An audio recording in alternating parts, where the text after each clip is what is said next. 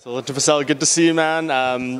Coming off a couple nice wins and everything. I know the start at heavyweight probably wasn't your ideal situation, but it's been great so far, right? The last two.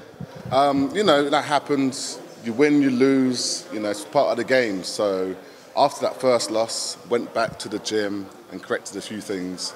I came in at 247 for that fight. So I was like, that's too heavy. Now I'm 240, 2 wins from that weight. So that's my new weight. Stay at 240. Feel good, feel healthy, feel sharp and strong. So. Yeah, is that the challenge of being at heavyweight? There's obviously such a big weight gap or range that you can be in there, and I'm sure it really affects what you do in there in terms of what size you decide to come in. Yeah, so I was always a light heavyweight for many years, coming in at 205, but I'd walk around about 225, 230. So when I made that move to heavyweight, obviously it's a big weight to come in at. I never fought at that weight before, at 247. So, just change a few things, change my diet a little bit. Instead of bulking up so much, just eat clean and stay at that range. Yeah, definitely. And probably makes it a little easier to train as well, right? You're not always having the weight cut in the back of your mind. It does. Fight camp, fight week is so good. Get to obviously have a laugh, eat what I like, training's going well, I don't feel depleted.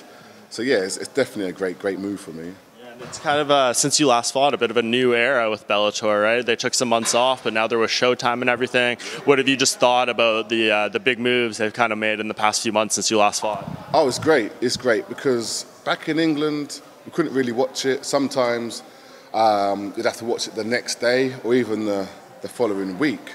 So now it's on a channel called BBC iPlayer back in England, or now you can watch it on YouTube. Or even, YouTube now. So, they're happy. They get to watch it pretty much live, just like us. Yeah. So as far as what's going on with you, obviously, set yourself up nicely in a good position in the heavyweight division. What's your ideal scenario going forward? So fight as soon as possible. I'm good to go. Been here helping the boys out. So if they got something for me, say June, early July, I'm good to go. A good 6-week camp, I'll be perfect. In the back of your mind, were you hoping at all that Ryan Bader would drop the opening tournament fight just so he could come back to heavyweight and get this division moving? Of course, yeah, of course. I feel like I'm so close to a rematch against Ryan Bader. So if he obviously was able to come back and get that division started, perfect. But at the moment, it looks like obviously I'll be fighting whoever they got for me next, take that person out, and then makes me one more step closer to fight Bader, whoever fights for the title next. And since your last fought, Bellator's introduced rankings. What do you think of that and kind of maybe having a little bit of a clearer idea exactly who's in front of you, who's behind you, those type of things? Yeah, I think them rankings are a load of shit. A load of shit. I went down. I didn't even fight. How do I go down? I didn't lose or nothing. I won, so I should have stayed where I am, so I just think they're bullshit.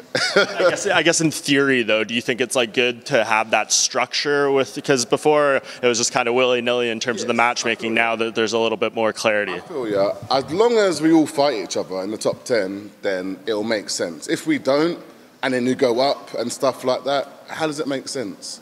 Yeah. I feel like the top 10 fight the top 10. Then no qualms about it. So. We'll see what happens. I don't know if they change it. I know it's new, so we'll see what happens. Yeah, I guess, have some fights and maybe there's a little more clarity. But in knowing that, who is exactly in front of you, is there a name that stands out that you think would make the most sense? Obviously, Bader, because he's the champion. I want the champ, and obviously Modowski. I've named them two guys probably for the since I've been in heavyweight, so last year or so. So either of them two would be perfect. If I don't get them, I don't get them, but, at some point, that's where I want to fight next. Yeah, and it's obvious you want that Bader rematch. What do you think would be different about another fight with him? I'll be one heavyweight. My mindset will be different, obviously.